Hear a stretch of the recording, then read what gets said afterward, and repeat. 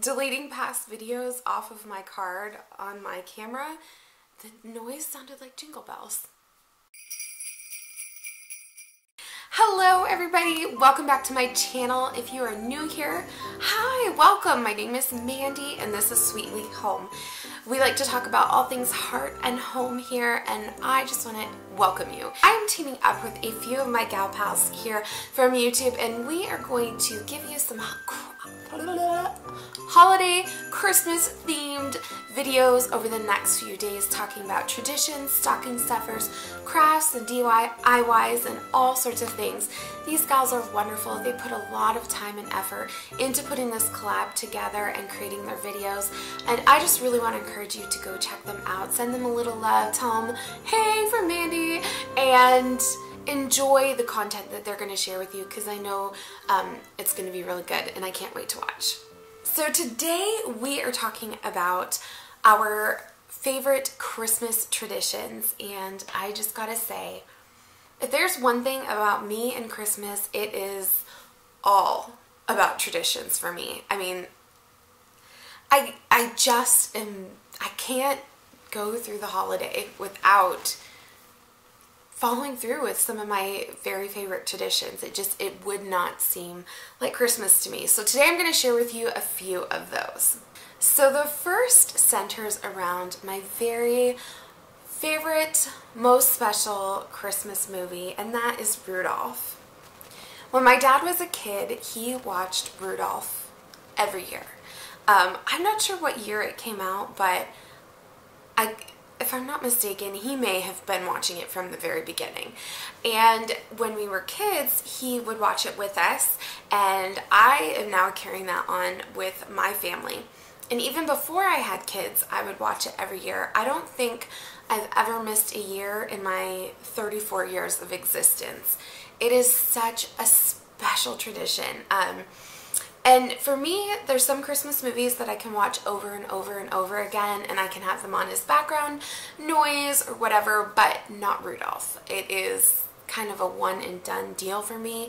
It is a night where we have like special snacks, and it's thought out in advance, and this is Rudolph, and it just feels like Christmas. In fact, my daughter was born December 20th, and I had to stay in the hospital a little bit longer with her due to some complications. And so she came home on Christmas Eve, and I waited the whole month of December because I wanted to watch Rudolph with her very first Christmas season. We thought she was going to be born a little bit earlier than she did. She was born a little bit later. But yeah, so I've carried it on with my kids, and we have yet to watch it yet this season, but it'll probably be, I'm guessing, next week. So speaking of the Rudolph tradition, I mentioned that we have special snacks, and one of that special snacks I have to have during holidays is Chex Mix. My grandma made Chex Mix. I think, again, like when my mom was younger, she would make the Chex Mix, and then my mom started making the Chex Mix, and then I started making the Chex Mix, and my sisters make it as well. And it is just a thing that connects me with Christmases past and with people who are no longer in my life. My grandparents had both passed away, so just those special snacks and those special traditions and rituals that we always do, I feel like they really just connect me with the people that I love that I can't spend Christmas with any longer. In fact, when I was home visiting my family for Thanksgiving, my sisters and I made Chex Mix, and we like to put it in like a really big, huge metal bowl, and you make a little checklist to stir every 15 minutes for 2 hours, and it is just wonderful. And so all season long we watch our Christmas movies, and we have Chex Mix and Pepsi. Used to be Pepsi for me. I don't drink pop anymore. I like Zevia, which is a pop, but it's sweetened with stevia, and it's really good, and it gives you that feeling. So yeah. Another one of my traditions, again, this is one that has to do with a movie, is to watch Scrooge, or Christmas Carol, whatever you want to call it. We call it Scrooge, every Christmas Eve. Now, this was, again, a tradition that started with my dad, and we would often go over to my grandma's house on Christmas Eve and have present opening and time with my dad's side of the family. And then we would come home and we kiddies would head on up to bed, and my dad would turn on Scrooge, and you could kind of hear it throughout the house because we lived in a bit of a smaller kind of 100-year-old house, and we would settle in our beds and you could hear Scrooge and the music, and I just have so many memories of going to bed with my dad watching that movie. And then when I got older, I started watching it with him. Our favorite version is the George C. Scott version, and I own it now, and I watch Scrooge every Christmas Eve, and it's just the thing. I go to bed like after Scrooge wakes up in the morning and he's a changed man, and it just, I don't know, it's a thing I do, and I love it.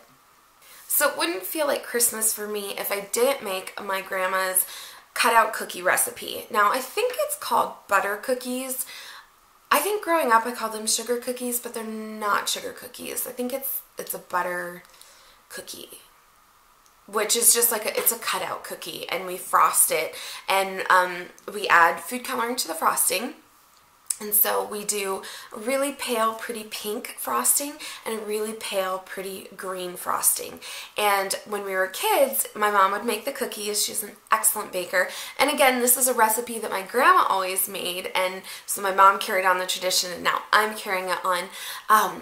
And when we were kids, we would frost. I mean, it felt like hundreds of these cookies because you needed them all season long. And you can't just eat one in a sitting, and they're so good, they practically melt in your mouth that you just eat and eat and eat, and they're so good. And as kids, we would decorate the cookies, and that was always really fun. We had different colored sanding sugars and sprinkles, and as we grew up, they got like a little bit more elaborate with placing the sprinkles in certain ways, and sometimes we would not want to frost them, and so they were quickly done, but not really, because it really was always a special tradition. And I just have a lot of memories sitting around the kitchen table with my sisters frosting these hundreds of cookies, and my mom standing in the kitchen making more dough, and it was just wonderful.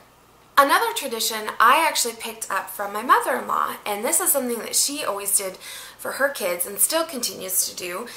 She buys a Christmas ornament every year, and so I have, when we got married, she gifted well, my husband and I, all of his ornaments. So I have all of his Christmas ornaments from the year he was born all the way up.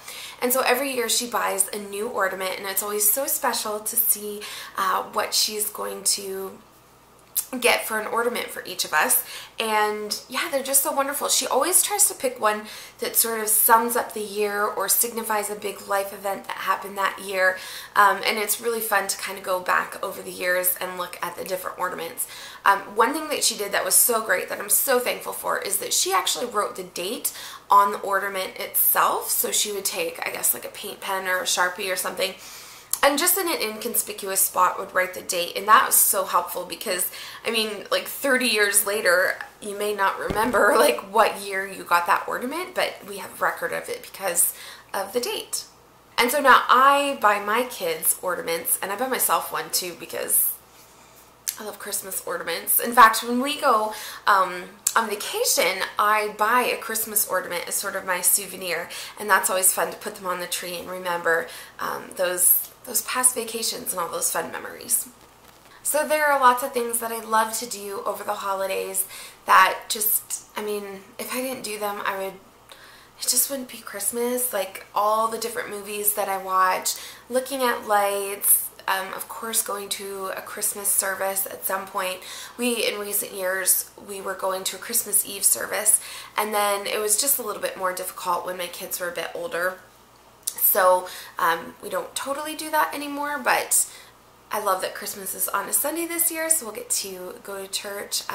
And of course, I always get my kids Christmas jammies. Again, like I said, my daughter was born just before Christmas, and that was one of the funnest things, was finding a little pair of teeny tiny Christmas pajamas for her, and I'd hung them on the knob of her dresser so I could look at them and dream about the little person who would be in those jammies. So I buy myself new Christmas pajamas, and my husband as well, and that's just always super fun. So I love Christmas. To me, it is surrounded in beautiful tradition and lots of good food and movies and togetherness. And I would love to hear about your Christmas traditions, because I'm trying to craft and create our own Christmas here as a family.